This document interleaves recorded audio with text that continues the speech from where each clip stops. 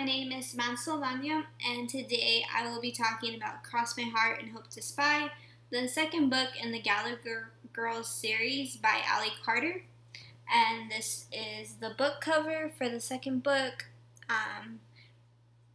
Warning, there are a lot of spoiler alerts in this video. So, the book is about Cami and her friends attending Gallagher Academy, which is a special secret school for women spies. And in this book, Cami and her friends find out about Blackthorn, which is a secret school for boy spies. In this book, about 15 students from Blackthorn end up attending Gallagher Academy for the school year. And Cami meets Zach, one of the boys from Blackthorn, but is constantly confused about his feelings towards her. And once things get started in the book, they share a dance at the school dance, and Cami runs off to a corridor and he follows her. But later on, when questioned about being with her, Zach denies them being together. So, just because there's suspicion about them having raised a code black during the school dance. So after this, Cami and her friends decide to bug the boys' rooms to find out their secrets. But on one of their dates, Zach admits to Cami that he found the bugs in their room.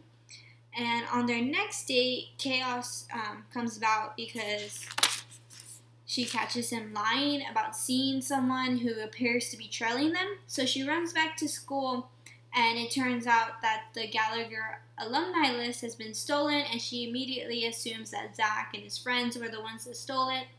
But actually, after a series of fights and whatnot, she finds out that it wasn't Zach, it was actually his teacher that ended up stealing the list. And the book ends with Zach kissing Cami and going back to his school, but implying that they're going to see each other in the future. The major setting of the book is Gallagher Academy. It's first-person point of view. It's fiction. The major conflict in the novel is trust. Is Zach a trustworthy person? Are any of the boys trustworthy? And then another theme is nothing is as it seems, because many times Zach appears to be bad person, very suspicious, but in the end it turns out that he's not actually that bad.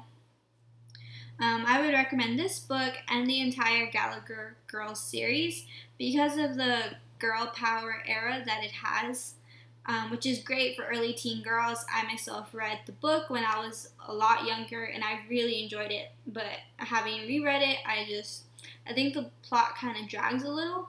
But it's definitely really good for preteen girls, early teens. It's also really unique in its topics. There's not a lot of books about women spies, especially teenagers. So, yeah.